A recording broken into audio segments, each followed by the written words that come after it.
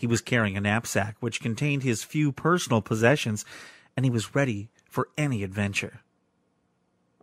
Don't put the oranges on top of the eggs. They'll get broken, squawked a beautiful emerald green parrot. She was sitting on the shoulder of a one-legged pirate captain who was arranging the loading of stores on his boat, the Sea Rover. Jack was so entranced by the bird that he forgot to look where he was going and tripped over a pile of luggage. He fell flat on his face and his knapsack went flying. Look where you are going, you nincompoop, shouted the parrot. There, Esmeralda, said the captain soothingly. And then he asked Jack, who was scrambling to his feet, And who might you be, young man? I'm Jack, sir.